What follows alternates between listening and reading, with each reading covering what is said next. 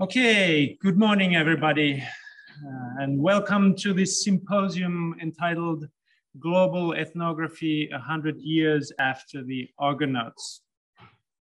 My name is Jukka Joukki, and I'm the president of the Finnish Anthropological Society, but I also work here in the University of Turku for the Study of Cultures program, which is our co-organizer. The idea for this symposium was born, I guess, about less than a year ago when we on the board of the Finnish Anthropological Society sort of realized that Malinowski's Argonauts was turning 100 years this year. And first we are talking about arranging a panel discussion on Zoom, but our appetite grew and we were able to get funding. So now we were able to invite distinguished anthropologists from around Finland and even from Trinidad and Tobago to talk about Malinowski's legacy and particularly contemporary ethnography and how it has changed in 100 years. I'm sure we all know Bronislaw Malinowski's work to some extent. We know that he was sort of one of the anthropologists who sort of took anthropology from the armchair into the cultures of our study, and since then it has been the canon of anthropology and ethnographic work that we spend time with the people we are interested in and want to study and live among the people we are interested in and so on. But times have changed and a lot has happened during 100 years.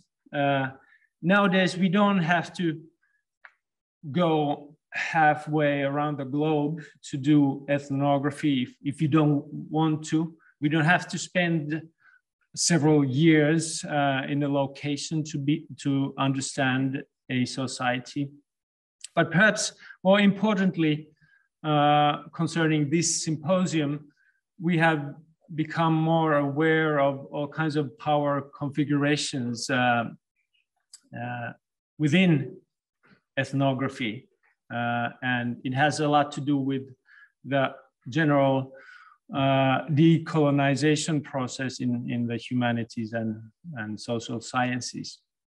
So that's what we are going to discuss today, like what is ethnography today and what is left from the era of Malinowski. And the schedule will be as follows. First, we will have a keynote presentation. Then we will break for lunch already. After that, we were supposed to have 3 guest speakers to present, but one had to cancel. But fortunately, we were able to find a very interesting and beautiful and valuable short film that we would like to show you instead of a presentation. I'm sure you will like it. And after the presentations, we will have a roundtable discussion on the legacy of Bronislaw Malinowski and what it is to conduct ethnographic fieldwork today. But without further ado, I would like to invite our keynote speaker, Shelene Gomes from the University of the West Indies in Trinidad and Tobago. She's obviously a professional ethnographer, and she has conducted research in many places, among them East Africa, where she has studied the Rastafaris, and she has conducted research in Trinidad, where she's been interested in the unpaid work of care workers, women and female care workers. So yeah, please, the stage is yours. Thank you, Yuka. No. Thank you so much, Yuka, and thank you so much, colleagues. And so I'm hoping today, thank you so much for this kind invitation as well, for me to be able to speak with colleagues and anthropologists working in multiple fields, but also across and doing interdisciplinary work to talk a bit about some of these configurations of power that Yuka has mentioned, that many, if not all of us, are grappling with today as we try to do good ethnography and we try to do good anthropology. So I am very honored and pleased to participate in these critical reflections and discussions on the present anthropological moment. So I'm going to read the text that I have, and I also have some accompanying slides that are kind of visual aids because, you know, in today's era, we're all very focused on, rightly so, the visual as well as the written. And so some of the slides that I'm using to kind of frame my remarks are basically to kind of introduce the sections that I have to talk about cosmopolitan imaginings and a Caribbean oikoumene, and what I have provisionally titled Toward Counter Perspectives on Modernity. So today what I would like to do is to make an argument in favor of ethnography. I don't seem to be able to, yes, perfect.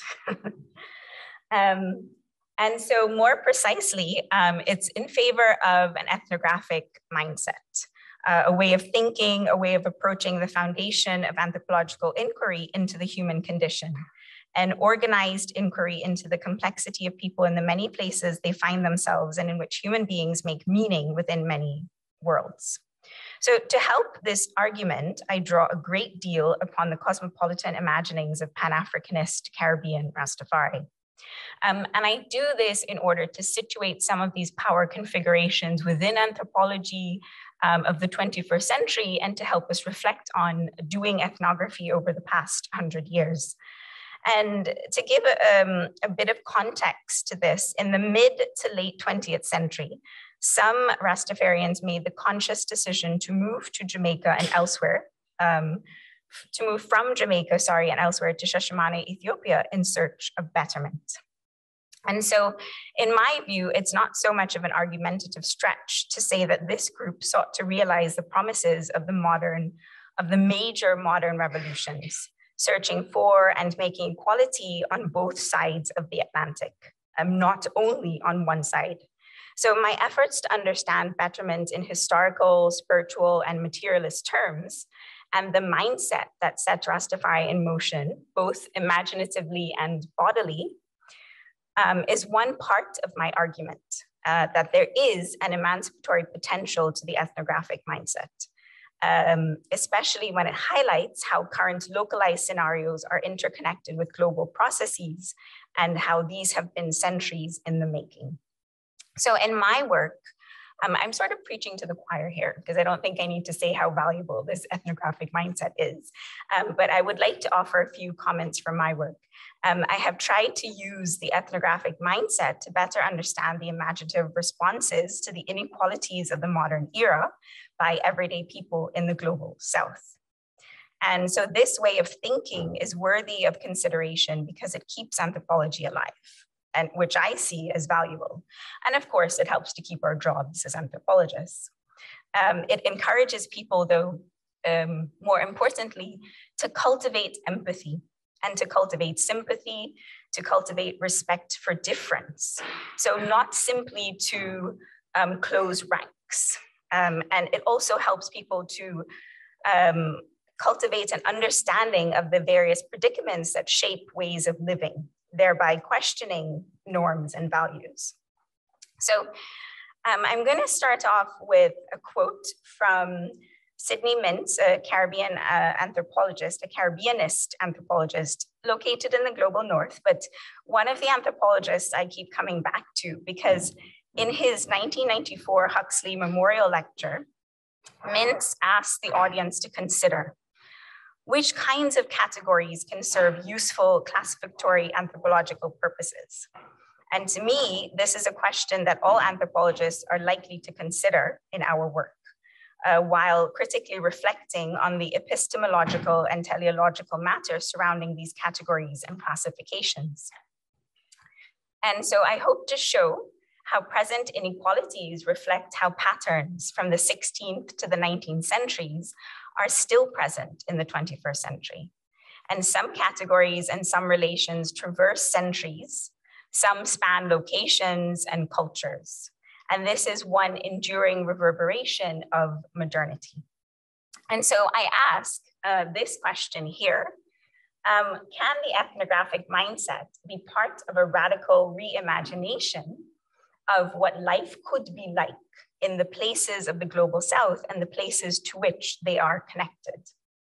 For this reason, I will end by offering some thoughts about decolonization from the vantage point of Caribbeanist anthropology and ethnographies of the Caribbean. And I hope this kind of sets the stage for some of the discussions that we will be having later on today.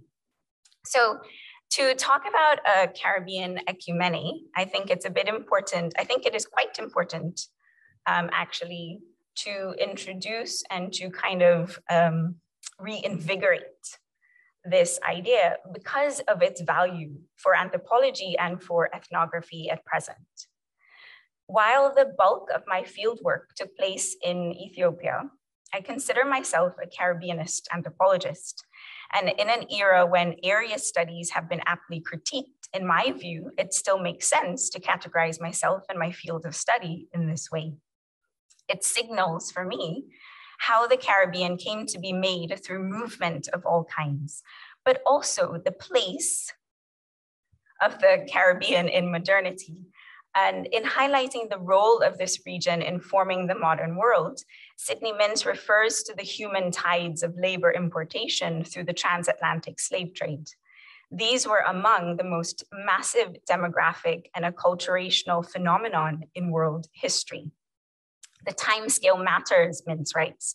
They were over by the time Victoria was crowned Empress of India, and mostly before West Africa became colonial. There were, of course, other labor schemes to serve the West Indian colonies, such as Asian indentureship, that went on until the 20th century. But such a reference is not meant to neglect pre-colonial indigenous or Amerindian movements, but to demonstrate how the Caribbean was made part of the anthropological world on terms other than those defined by its Aboriginal past. And this is one of the key points that I'd like us to think about today when we're thinking about the value of an ethnographic mindset and situating that within 21st century anthropology, and offering the remarks that I offer today on Caribbeanist anthropology. So here I think Caribbeanist anthropology is a useful reference point in expanding the anthropological definition of a culture area.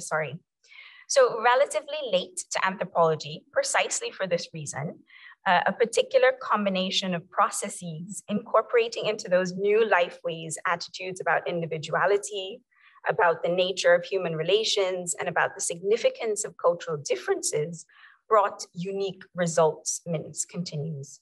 And this was the basis for a Caribbean ecumene or culture area. And Mintz continues, I put in quite a significant quote because he argues that this basis lies with the social frameworks created for culturally diverse migrant peoples who were subjected to centuries-long processes of mostly forced cultural change by European rulers, and with the long-term effects of these processes upon Caribbean life. And so Mintz adds that this culture area has nothing to do with language or food or dress or like cultural indices as such, some of the things that are ostensibly culture, right?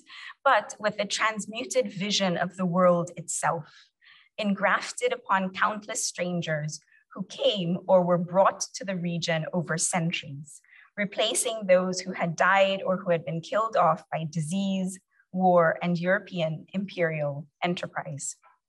So Caribbean area studies, therefore, are global in scope.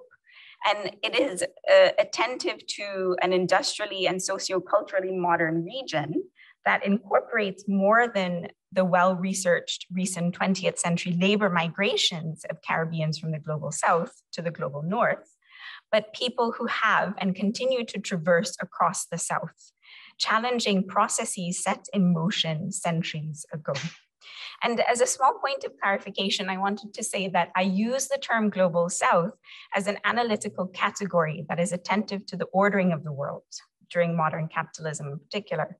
It's not meant to elide the heterogeneity and the specificities within and across former European colonies.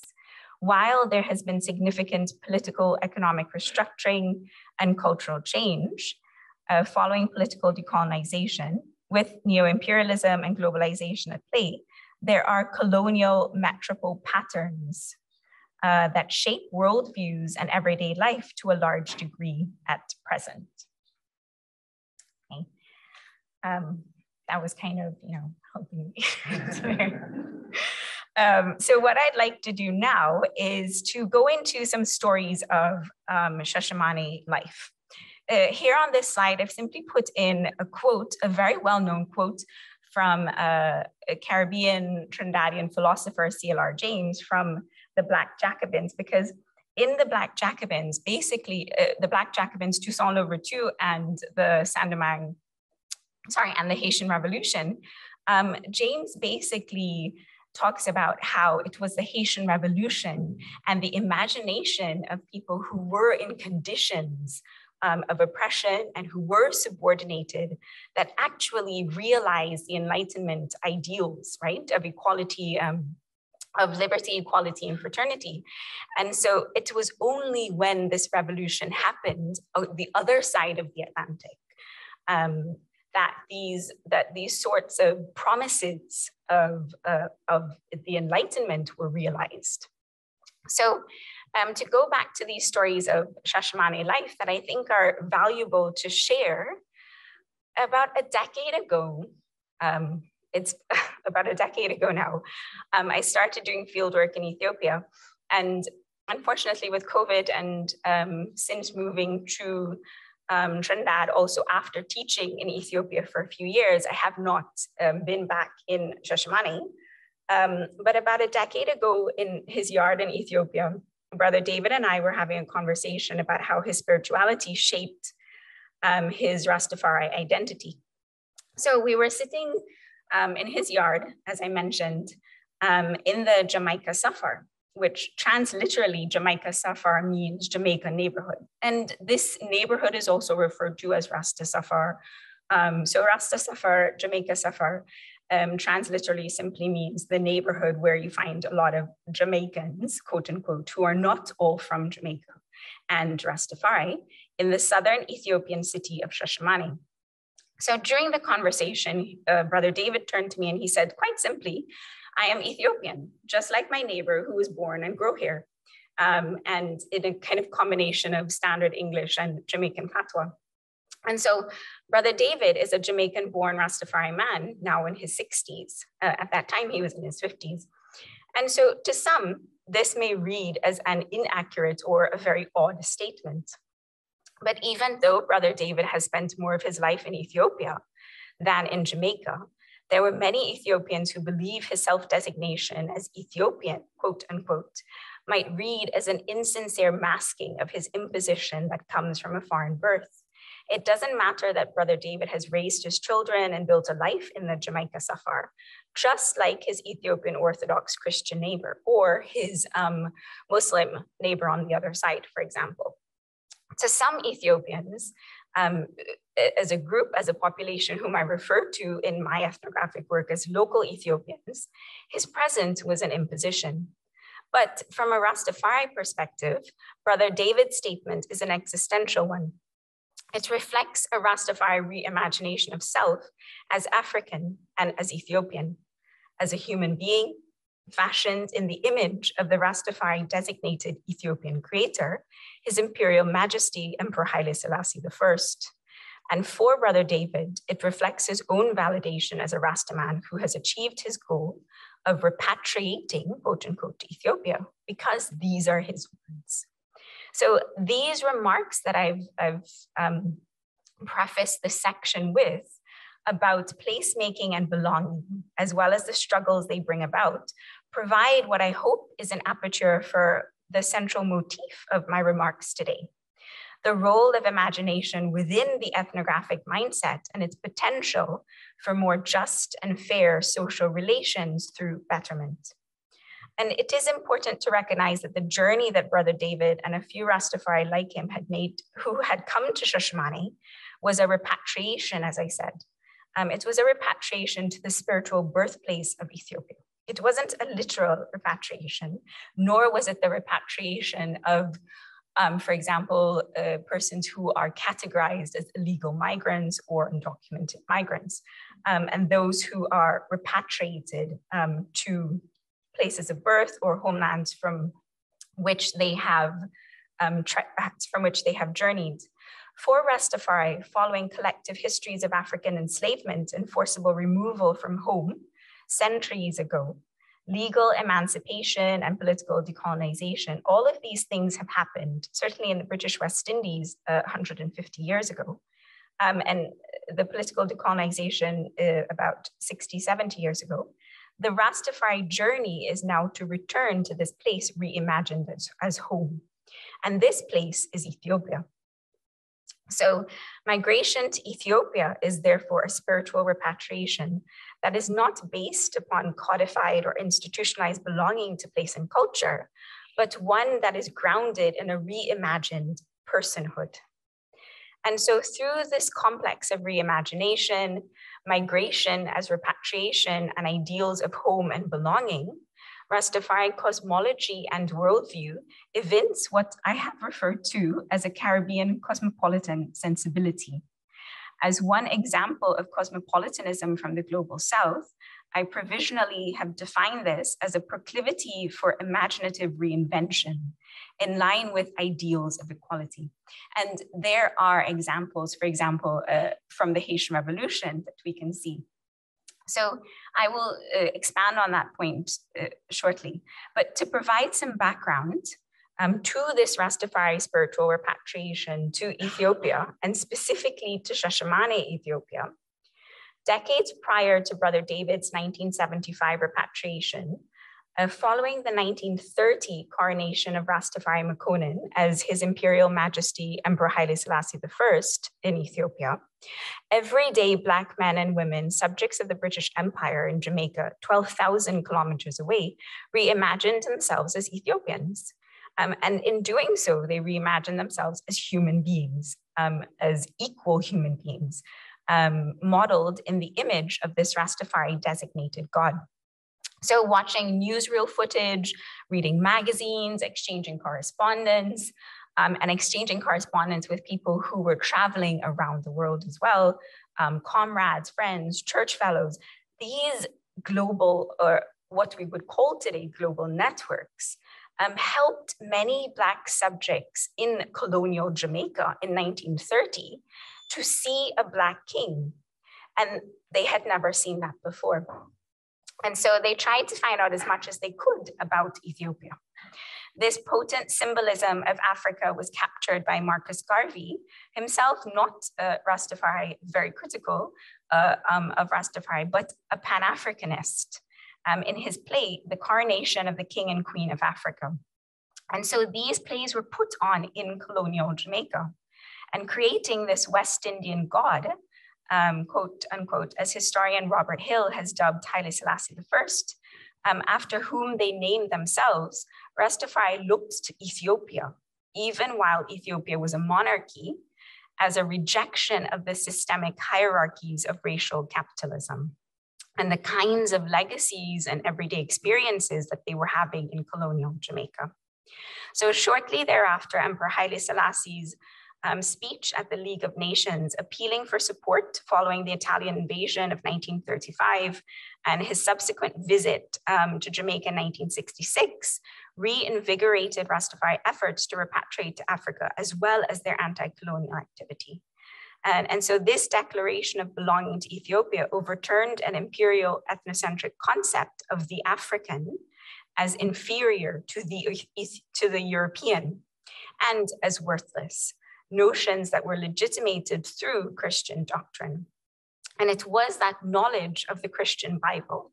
And this is one of the things that I think Caribbean anthropology and ethnographies of the Caribbean can help us recognize, that it was through the knowledge of the Christian Bible. It is through the doctrine at hand that Rastafari, that subordinated groups and subjugated peoples are able to reimagine themselves in conditions of freedom and to actually do something about it, in this case, spiritually repatriating to Ethiopia. So it was that knowledge of the Christian Bible that Rastafari enjoined with West African derived religious practices that had survived the Middle Passage as well. And so certainly I concur with other anthropologists who situate Rastafarianism as an outgrowth of beliefs and rituals from West Africa, brought and syncretized during slavery, brought and syncretized in the New World, in this case, in the colonial West Indies. But I differ in my view that it is a syncretic, necessarily. It is syncretic in the sense that it also incorporates significant aspects of Christianity that Rastafari used to their advantage. And so a lot of the schools that were opened in the early 20th century in Jamaica and other British West Indian colonies, founded mainly by religious organizations, had become known to ordinary people, and they had become accessible to ordinary people. So learning about the Bible and Bible studies and learning about Christian doctrine became part of your schooling, and it also became part of everyday life. By the time we get to the end of the 19th century, the beginning of the 20th century, certainly in colonial Jamaica. And so the historical circumstances in which collective enslaved gatherings were prohibited, but later permitted with coerced Christian conversion in the colonial West Indies, meant that religion became a collective means of challenging Eurocentric institutions. And there's a long line of ethnographic and anthropological literature speaking to that. So political response to white domination, and this is one of the reasons that I talk about Rastafari cosmopolitics in the next section. Political response in this time took the form of mass secular organization. And it may not have been ostensibly political through systems that existed, but it was through a reinterpretation of doctrines at hand. And this reinterpretation was an early syncretic attempt to decolonize Christian practices. And the latter had supported systemic white supremacy in the Caribbean. So within this framework, Rastafari challenged white supremacy by embracing a common humanity of equal rights and privileges. But it is also a common humanity that is separated by those who are in the faith, those who are Rastafari, and those who have not manifested or become Rastafari, like myself, as the common saying goes. So this view recognizes that there is a good deal of internal differentiation within this common world humanity. But it is also an inclusive world community of those who have been subordinated and marginalized. So this response to the legacies of modernity can be construed as a cosmopolitanism from the global south, I argue, that adheres to an aesthetic and intellectual openness toward divergent cultural experiences, to quote Ulf Hannertz. And for Rastafari, openness is grounded in a historical awareness of Caribbean sociality made out of the transcontinental plantation economy, its hierarchies, its multicultural environment, and imaginative acts of self-fashioning. So I have a bit more of the details and what I call the background to the emergence of Rastafari cosmology and worldview. But I think in the interest of time, I might try to condense it a bit. So in keeping with this biblical imagery and influence, Ethiopia was Zion, or heaven on earth, and the West and the Caribbean then were Babylon, a proverbial hell. Babylon became analogous to systems of oppression and how these were propped up by the legacies and institutions of bourgeois civilization, to use an old kind of Marxist term. So inclusive of the church and schools. The education system, for example, was called in Rastafari speech, the education system, making epistemological and teleological connections regarding which worldviews and knowledges were privileged and what was taught and for whose benefit. So this education, this kind of analysis it can be likened as well to ideology, right, to Gramscian ideology. And so like many Rastafari repatriates in Ethiopia who were born and raised in the Caribbean, Brother David also situated his experiences within these circumstances in colonial Jamaica. He wasn't around in the 1930s, but he was around in the 1950s. And he was also around in Jamaica up until the 1970s, when Jamaica had become politically independent, which led to his identification of Rastafari, a period which saw rapid urbanization and labor migration abroad, as in many British West Indian territories, and also many independent Caribbean countries. So thousands of rural Jamaicans were displaced by the government to build bauxite factories, right? And these were part of the modernization programs that were introduced in much of the former colonies. Were either relocated to the urban slums that had sprung up and surrounded Kingston, or they were packed onto the so-called banana boats that carried agricultural produce to the United Kingdom. So in this social turbulence of colonial Jamaica, Rastafari meetings also provided a haven for the poor and the dispossessed to enact verbal resistance and sometimes physical resistance against the local elite, inclusive of the police force, politicians, and businesses. And this was a local elite in independent Jamaica constituted of Black and brown Jamaicans.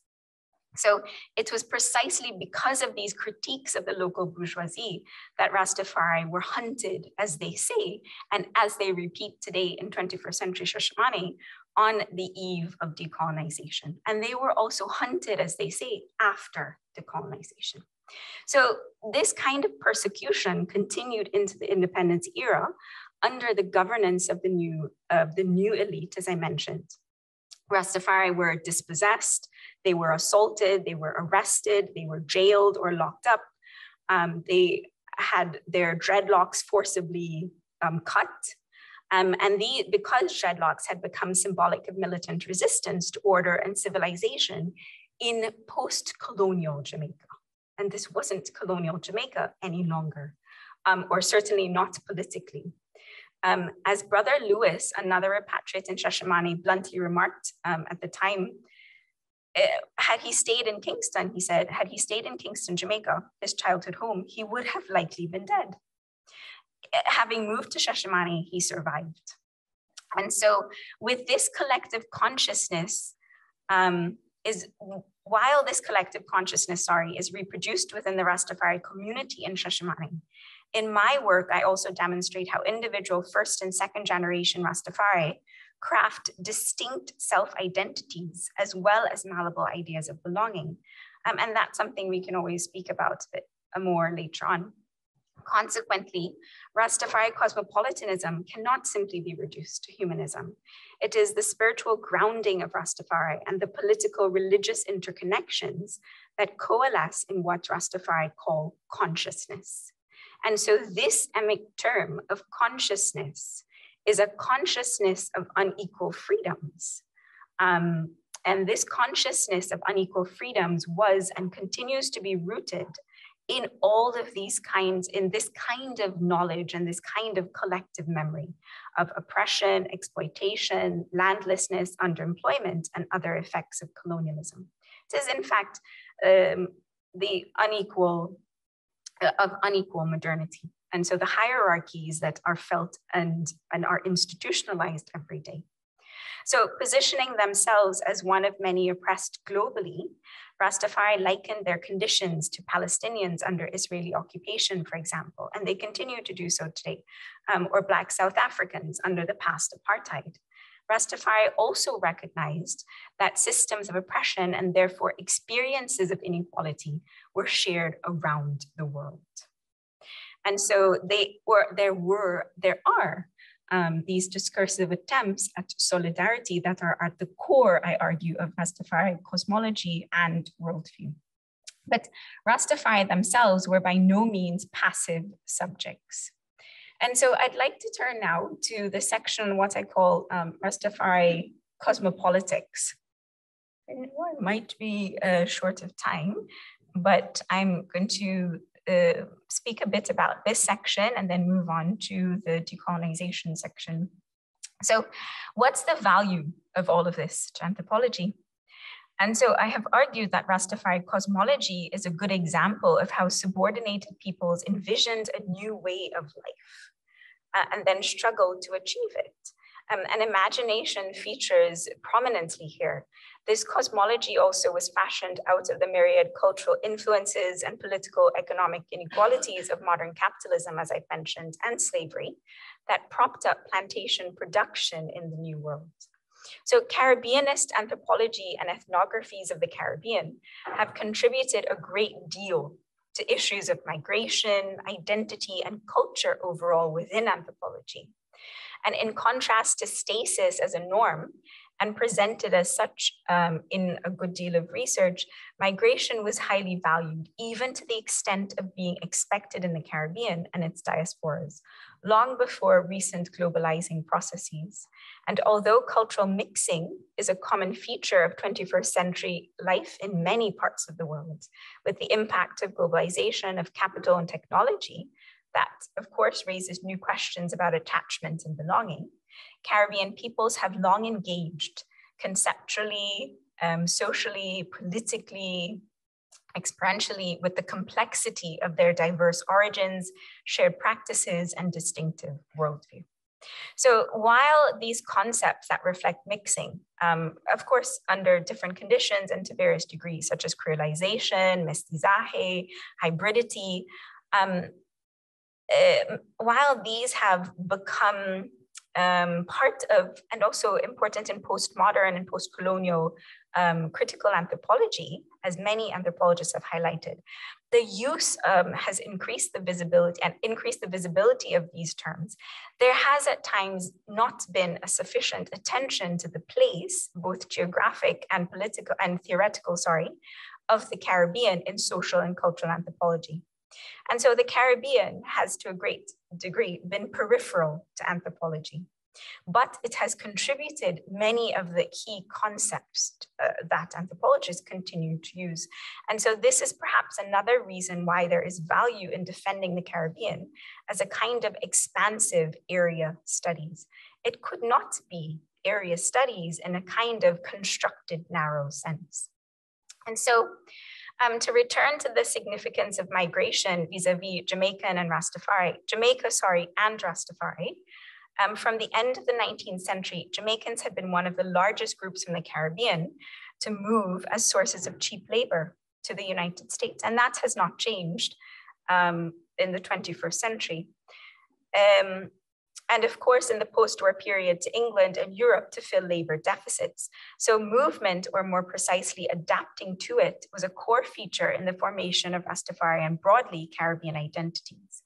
Rastafari, by contrast, rejected migration to England and the West in favor of the riskier move to Ethiopia following the grant of land by Haile Selassie I to quote unquote Black people of the world, who wanted to move to Ethiopia in the mid-20th century.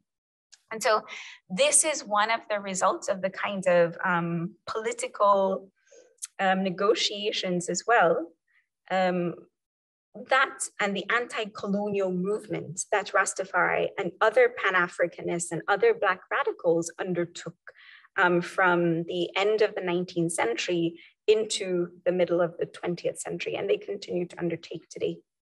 So I am not suggesting a linear continuity of these processes and ideology, but rather I situate Rastafari migratory and imaginative trajectories within a history of Caribbean internal and external migration.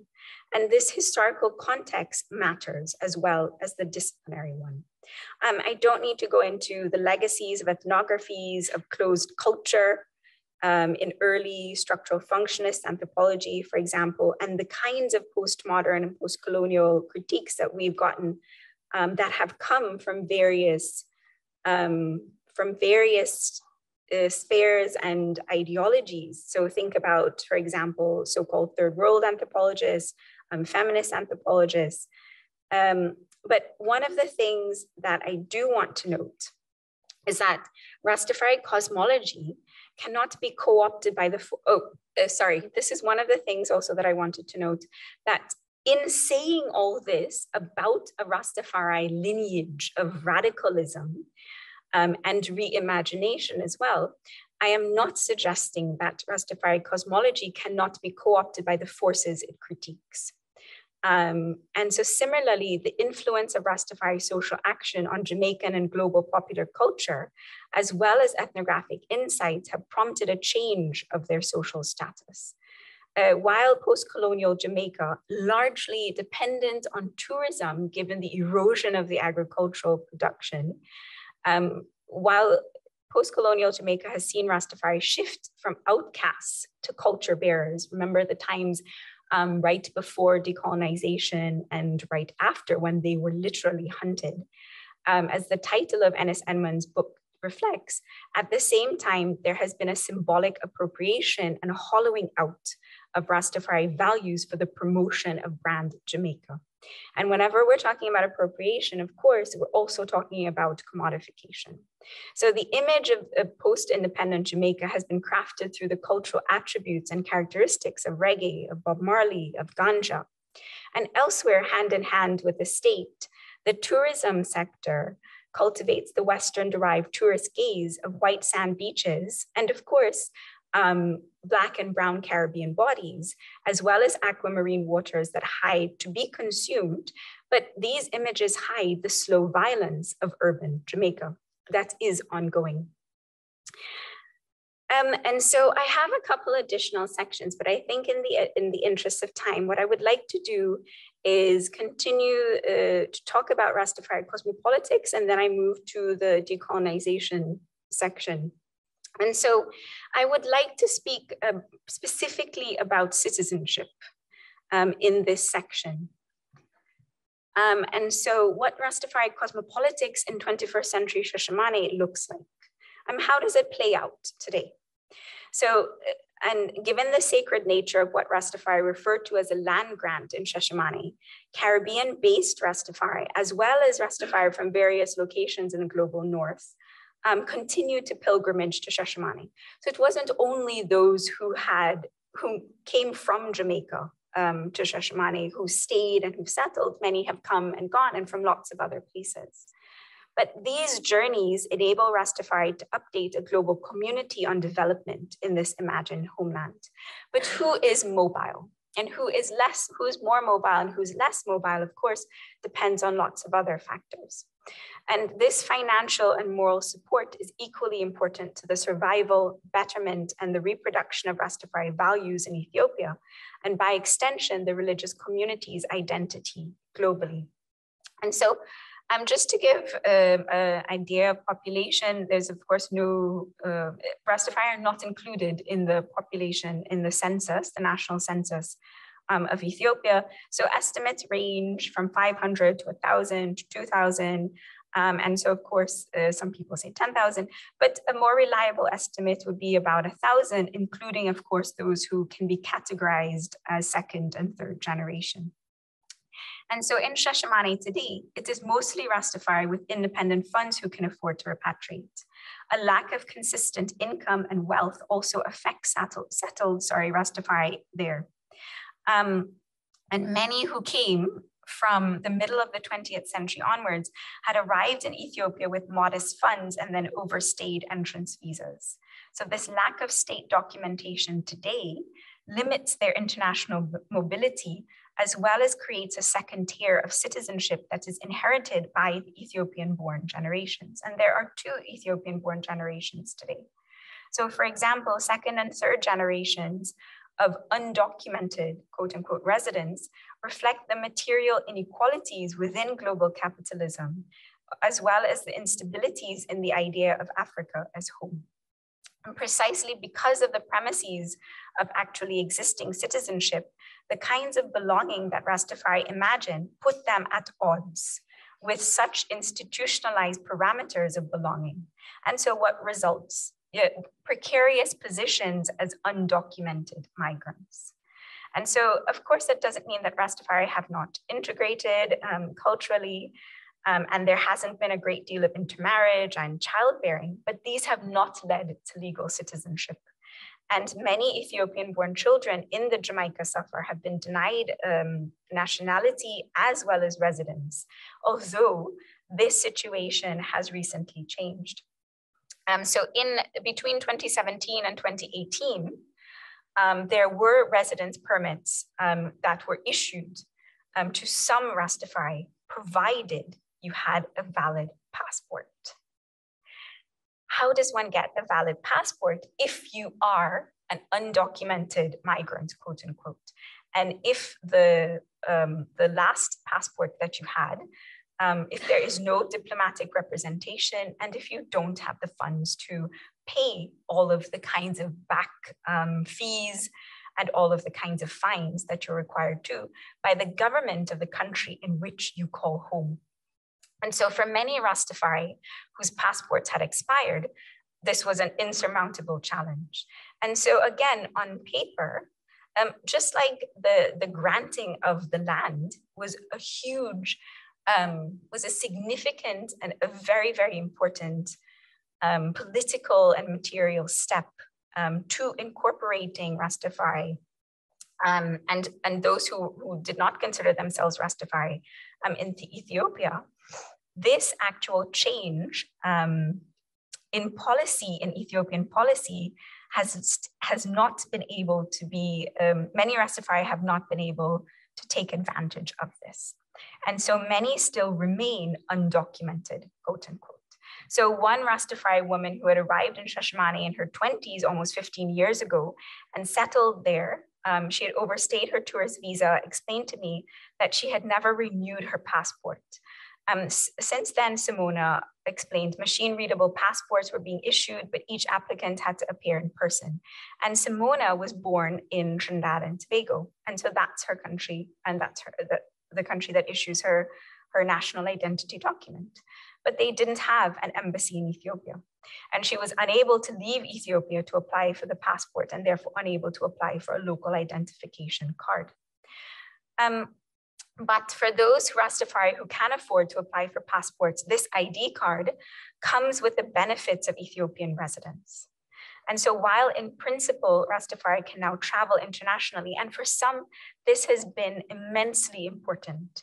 And having this documentation certainly has meant greater political incorporation into the country. You can now exit and enter Ethiopia legally. You don't feel as though you are threatened every day that you walk around the place that you call home.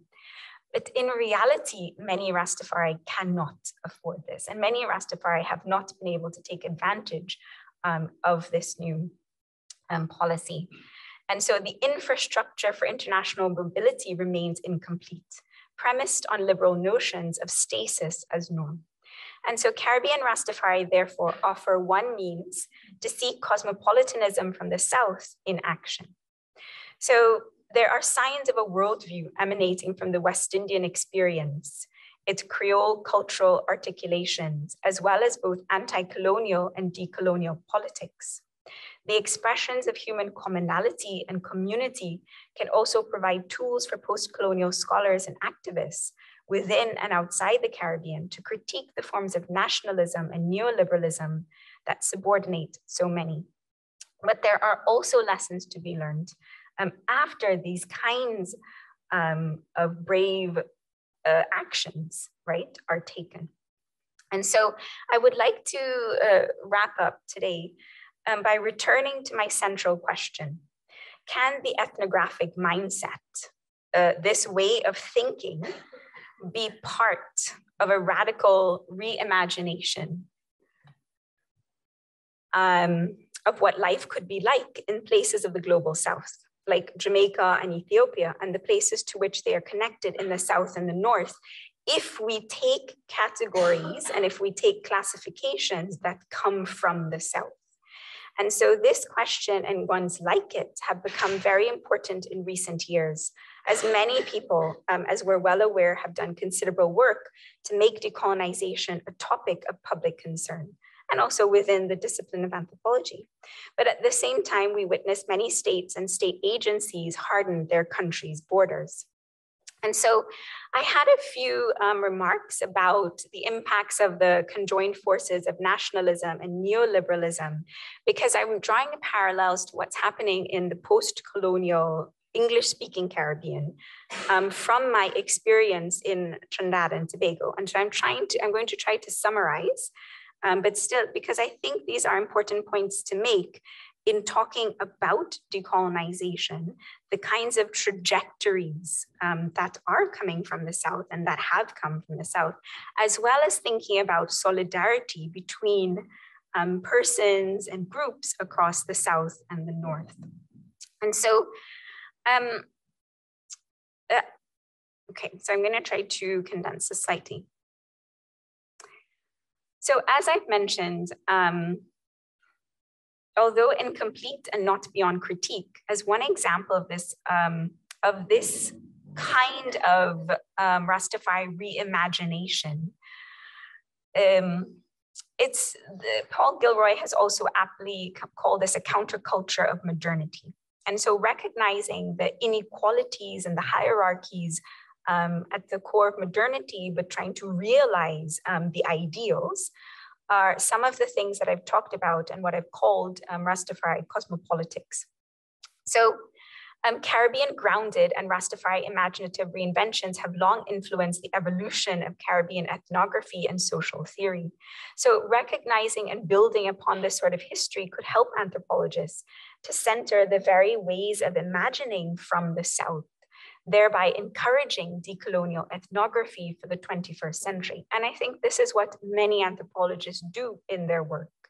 So Caribbean anthropology contributes significantly, I have argued, and others have, to a decolonization agenda that refuses both the hegemonic frame of self-referencing and the reordering of discriminatory development. Think about examples of liberal citizenship, ideas of mobility and immobility, and broader things like modernization programs, for example, and structural adjustment programs. And so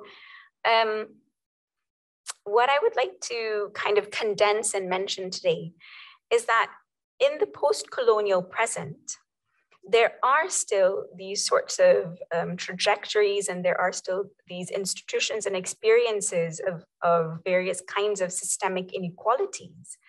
But we are now in the post-colonial era, right? And so a different situation prevails whereby nationalism comes to couch the kind of exploitation and the resulting subordination of colonialism.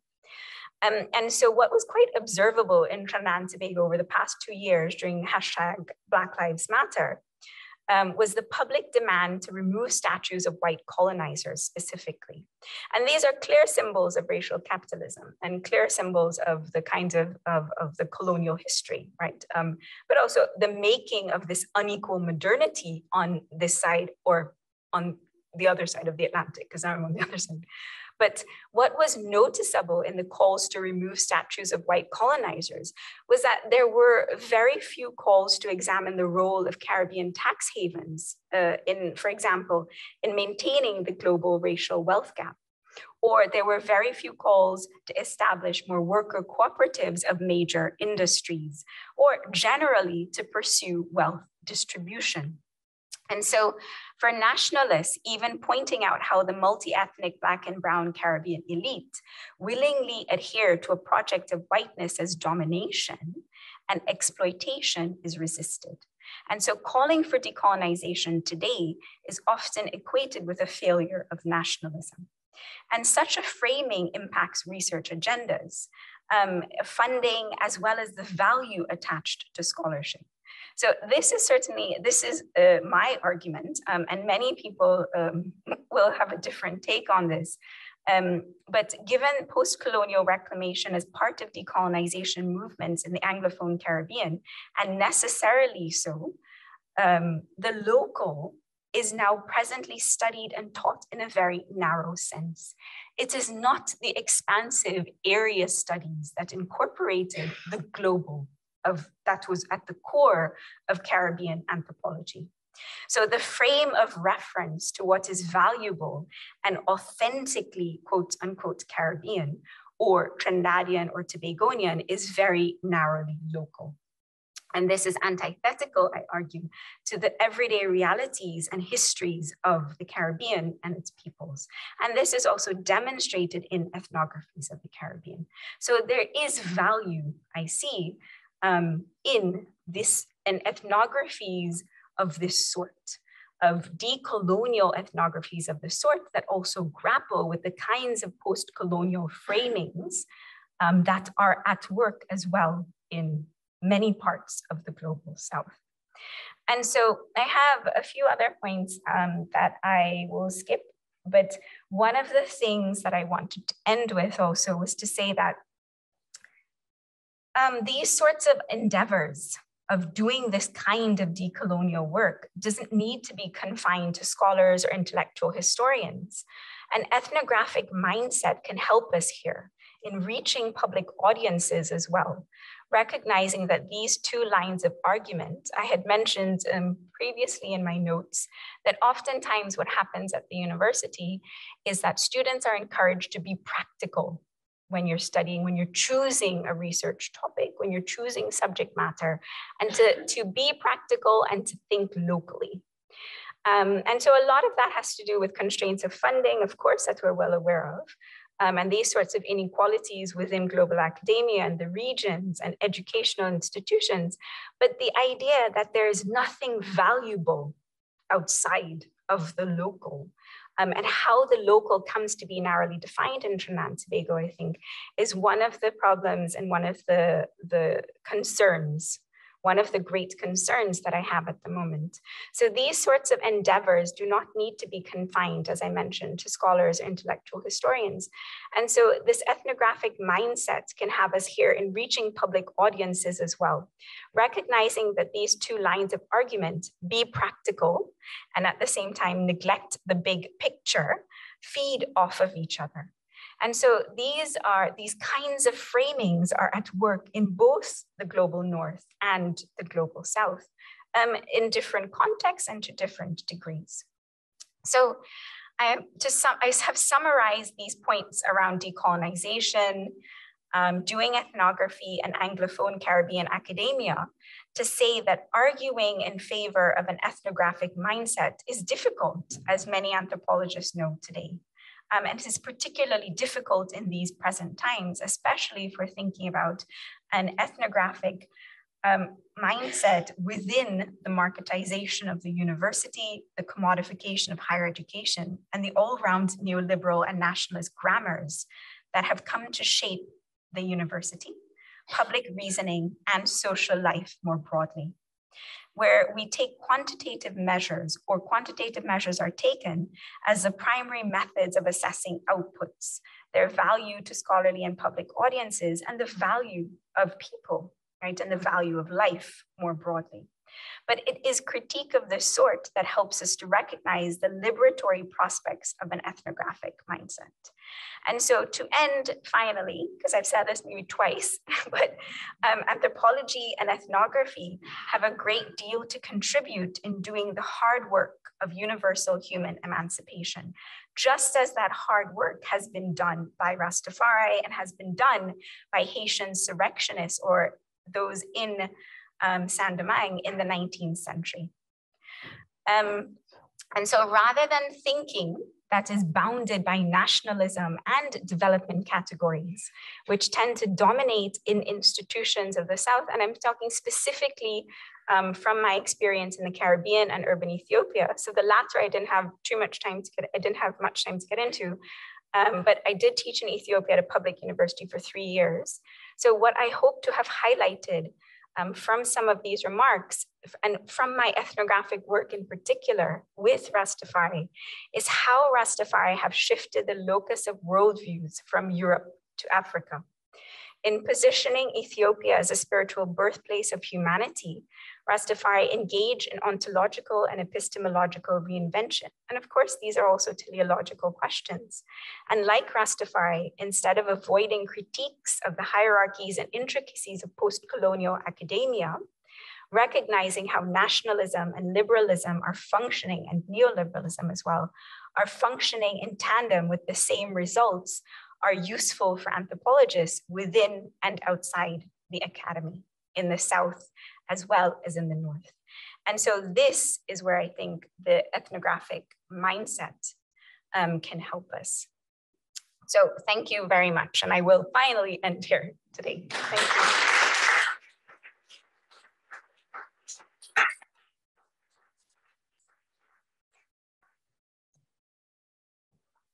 Okay, please, if you have any questions or comments for Shelene, now is the time.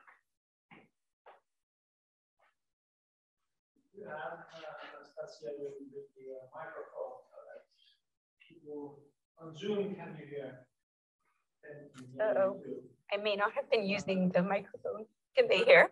I may not have been using the microphone, but hopefully they heard. Yes, it's okay. I think Heidi has a question. Okay, thank you for a very interesting talk. I just wanted to hear a little bit about gender in terms of Rastafari reimaginings and politics. So could you talk a little bit about that? Yes, thank you. So shall I take one question and another? Yeah. Okay. Yes, and so I think this is one of the limitations of this kind of Rastafari reimagination, right, of personhood and of a self that is equal, and realizing these kinds of realizing the kinds of equality that had not been realized, right, on both sides of the Atlantic, because women are still very much inferior. And so within Rastafari worldview, certainly there are still these hierarchies that are reproduced.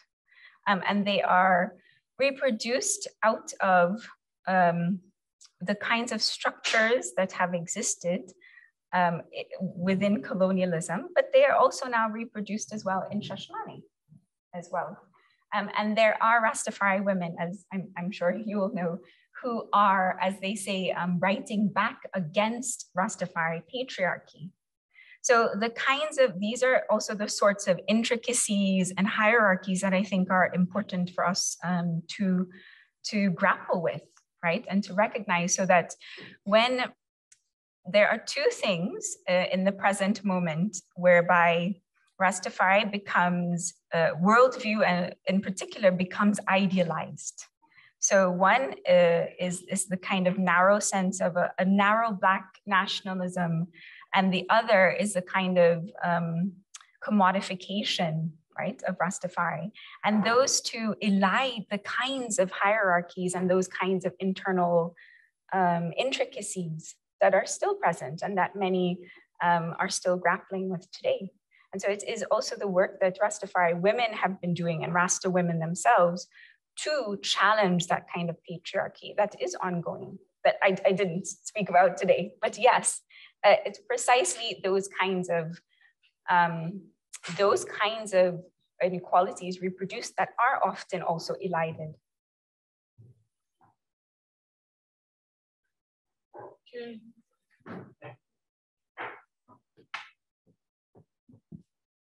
Hey, thank you for the great presentation. It was really a pleasure to hear it, since I've also done some research on Rasta and reggae music, both in Finland and in South Africa. I would like to ask, how do you see the,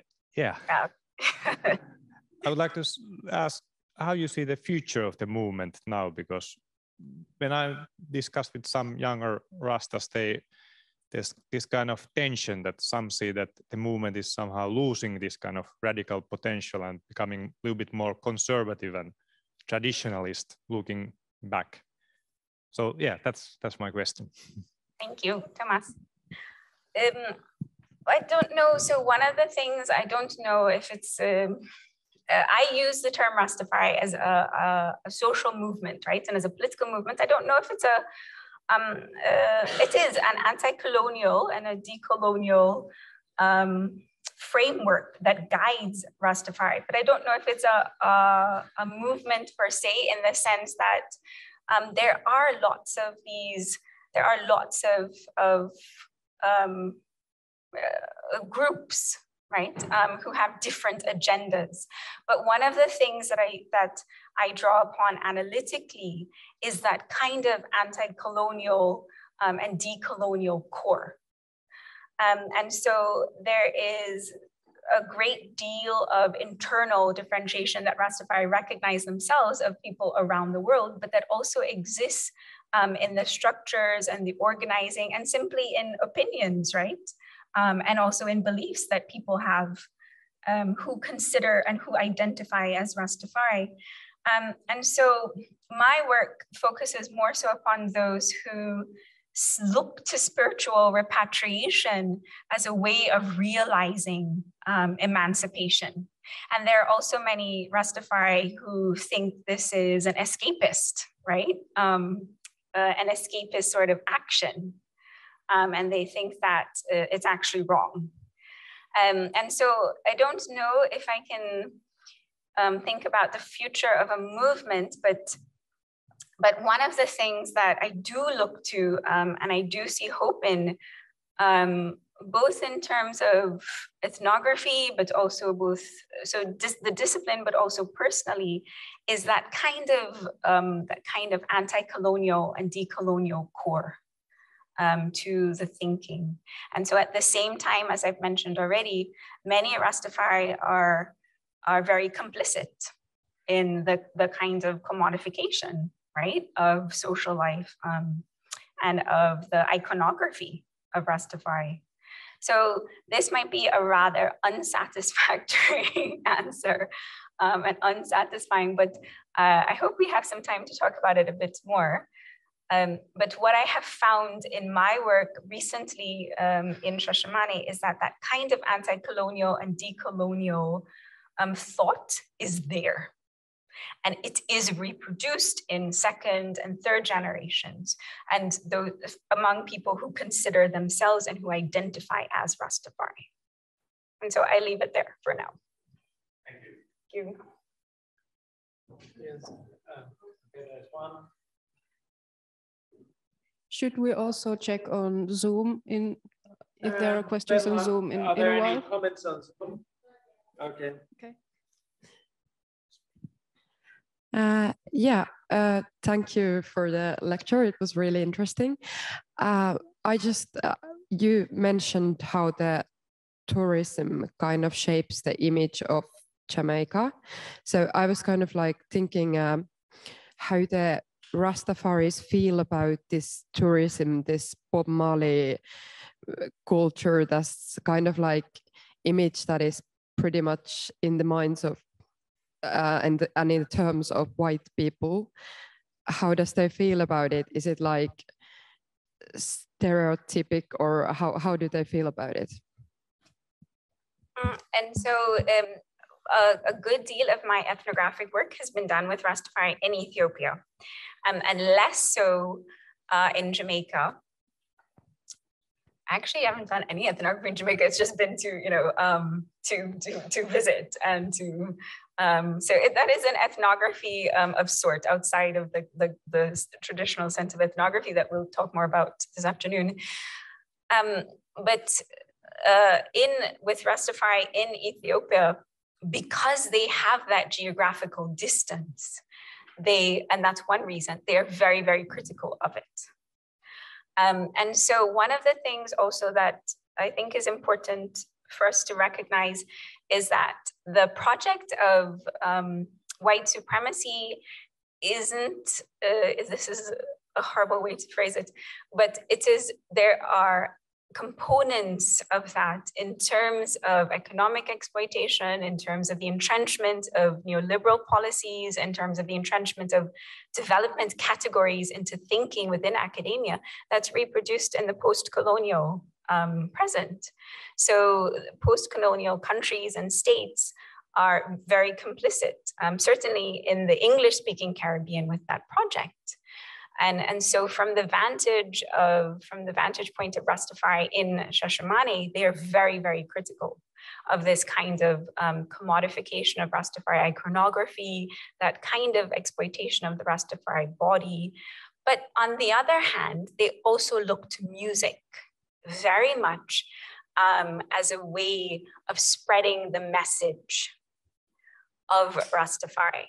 And so there are also many Rastafari youth who are, and Tomas may know a great deal more about this, across Southern Africa and Ethiopia, who are amateur musicians and who are trying to make it as professional musicians. And so they do recognize that music has been very, very influential in also spreading that message so that it is not only those in the Caribbean, but white Rastafari, Europeans, those who are not only in the South to manifest Rastafari.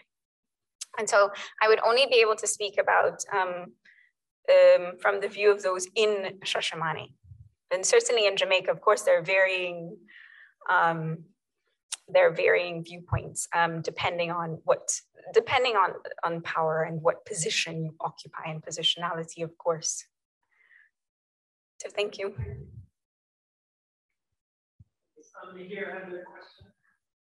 Thank you. Do I need to press something? Okay. Yeah. Thanks for the very interesting talk. This is a bit of an empirical question. I wanted to, if you could say a bit more about the relationship or connection between Pan-Africanism and Rastafarian cosmopolitics. And I'm thinking in particular, Faye Harrison's work and the 1991 volume that she edited with this decolonizing generation, and how they talked about that from Pan-Africanism, the idea of diaspora really emerged as a movement, as something that is produced by movement, but also creating the movement. And I guess on my very limited understanding, the Pan-Africanism is very much a political movement, and Rastafarian cosmopolitics also has some religious connotations. And so could you just talk about this a bit more, the relationship between the two? Yes, sure. And so there are, this is of course, again, from ethnographic work in Shashamane, and many Rastafari will say they are not political. And so they will argue that there is a Pan-African lineage of recognizing the kinds of oppression that has ordered the modern world, and the kinds of ways in which there are similar experiences that out of this ordering of the modern world. But there is also this again, the sort of internal differentiation between the Pan-Africanist with the uppercase, the P and the A, right? The movement that was ostensibly political, that was introduced with the Pan-Africanist congresses from the 1900s onwards, and the kind of everyday Pan-Africanism that I have argued is observable in Rastafari cosmopolitics, precisely because they are challenging political and social institutions, right? Precisely through, or we can think about categories of citizenship. But that kind of tension between the official, the Pan-Africanist with the uppercase and the Pan-Africanism, and the everyday sort of Pan-Africanism that sees connections between or among people who have had these collective histories of subordination and oppression is another kind of tension that I think is worthwhile to note. And so the kind of anti-colonial and decolonial project of Rastafari is a project that is characterized by an everyday Pan-Africanism, and that is sometimes also in tension with the uppercase, the political Pan-African, precisely because there is this reference to Rastafari cosmology. There is the spiritual and the religious components that are not included, right, in the Pan-African with the uppercase, P and the A. And so that's one of the tensions that I have not looked at necessarily in my work, but I think one of the ways that we can recognize the commonalities while also being attentive to these sorts of tensions is precisely in thinking about this point that you've made about diaspora. So there's a Black experience that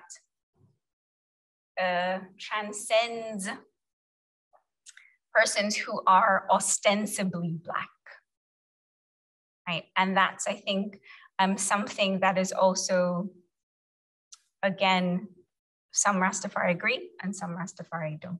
So just as the project of whiteness is something that is, I have argued, is reproduced today in the post-colonial countries, the Black experience is very specific, but it is also a set of historically contingent conditions and the resulting experiences of it that many people can associate with today. So I think I leave it here for now because it's a long-winded way of saying, again, these kinds of commonalities and ambiguities and tensions are kind of all wrapped up in Rastafari cosmopolitics, Pan-Africanism with the uppercase P and the A, and then the everyday sort of Pan-Africanism, or the Pan-Africanism. And of course, we will talk more. There was a question from Henry, but first let's check out the question in the chat. So, says, thank you for a very encouraging presentation. Taking Malinowski as an example, a white privileged scholar with means to live without ordinary work and pay for research, how do we escape the colonial bias to what is essentially expensive research? That is, in who does the ethnographical research, the awareness of the local and the academic community we communicate to.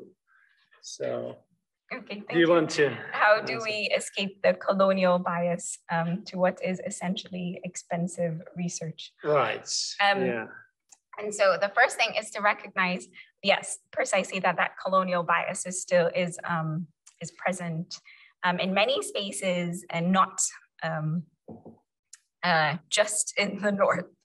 And then the second thing would be to look to some of the things that we will be talking a bit about this afternoon and also tomorrow.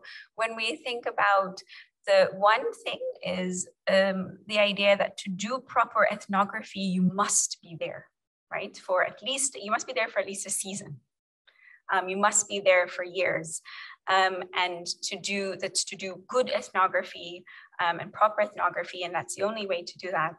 So to look to things like patchwork ethnography, for example, and recognizing that there are lots of other sorts of invisible labors and lots of other demands, right, made on people as they're doing this so-called good and proper ethnography. And the second thing would be also to look to a public imagination, if you want to call it that. And so in another paper, I've looked at anthropology as public citizenship, because one of the ways that I found of sharing the value of anthropology and ethnography with students in a university where there is no anthropology major and there is no anthropology program per se, is to recognize that a lot of the kinds of tools that the ethnographic mindset asks us to think about and to use is precisely because it allows us to question the kinds of hierarchies that exist, right? And so to think about doing, if you want to call it public anthropology, or if you want to call it anthropology as public citizenship, or if you want to call it encouraging this ethnographic mindset across disciplines and within students who are not necessarily doing anthropology completely, is the way that I would start off answering that for now. Okay, so Henny, please, Anastasia, can you bring the microphone? And I think it might be our last question, depending on your answer. I'll try and make it. Time for a quick one after Henny's. So let's see. Okay, thank you, Shelene, for the presentation. My question is a bit all over the place, so I'll try and rein it together. And it's not so much a question as a request for you to reflect on this. I was really struck by how you spoke of the emancipatory potential of the ethnographic mindset. And then on the other hand, about how you spoke about the way in which students, and correct me if I understood this wrong, but I was somehow really surprised. You said that students are being given encouraged to be practical and to neglect the big picture, which somehow to me just seems very different to what I encourage my students to do. But these two things somehow put together strike me as interesting, because I don't know, maybe I'm in the wrong Twitter spaces, but the kind of discussion I hear most at the moment about the ethnographic mindset is that it needs to be gotten rid of, because there is no emancipatory potential, because it is so fundamentally racist and white supremacist and all of these things. And specifically speaking in the context of, I don't know if you've been following the recent outrage around an article in the African Studies Review that was published, which was this clear attempt by two white scholars to gesture towards decolonization and decolonizing autoethnography, and 1,000 mainly African scholars said this is ridiculous. And the reason for their critique was repeatedly that the problem with African studies is that it's based in anthropology and we need a moratorium on both. So somehow there's all this conversation around anthropology. And then here I hear you speak about the emancipatory potential of the ethnographic mindset. So I'd just like to hear your thoughts on these very two different sort of discussions, which seem to be taking place simultaneously and somehow in tension sometimes with each other. Yes, and I think, and thank you, Henny. And I think these conversations and these debates are ongoing. Precisely, mainly, so I'm not familiar with this particular debate, so we can talk about that one, the one African Studies Review. But certainly in the North. And so of course, these debates and these discussions are ongoing in the South. But the context and the kinds of contextualization in the North are also quite significantly different from that of the South, while of course, influencing each other to very asymmetrical ways. And so one of the things, just to clarify, that I mentioned is that many students are encouraged, certainly at this university, to think practically and to choose research topics that are practical. And these are, of course, because of reasons of limited funding, right, primarily. But it's also to make suggestions that are practical. So suggestions that fit within particular development categories. So at the expense of the abstract, at the expense of the theoretical, to be very empirical, to be very micro level, to be very practical. And that's generally the trend, precisely because there's a huge focus on, again, development, right? And so what's going to happen, the reason why you're doing research and you're at the university is to help the country. And this is largely, that doesn't mean this, just because this is the dominant discourse, it doesn't mean that there aren't other ideas that are there. And so one of the things that I see as the emancipatory potential of the ethnographic mindset is precisely why I've drawn upon Caribbean anthropology, because it is very, it is both very interesting and very odd from my vantage that the university was a place of great emancipatory potential, certainly the public university in the English-speaking Caribbean. And that has changed to a different degree over the decades, but it's precisely because Caribbeanists, both anthropologists, social historians, intellectuals, and public intellectuals were able to recognize that the Caribbean could have never fit into the kind of framing of the native. And that's one of the reasons that kind of framing of the native that was so critical to the discipline of anthropology, right? For a good century and a half or longer. And so that's one of the reasons why the Caribbean has been, the subject matter has kind of come late to anthropology, right? It's really only from the middle of the 20th century that ethnography has been done in the Caribbean, but it could not have been ethnography that was done in the same way of, for example, the newer, right, of the 1940s, for example. So it wasn't, and it simply could not have been that same sort of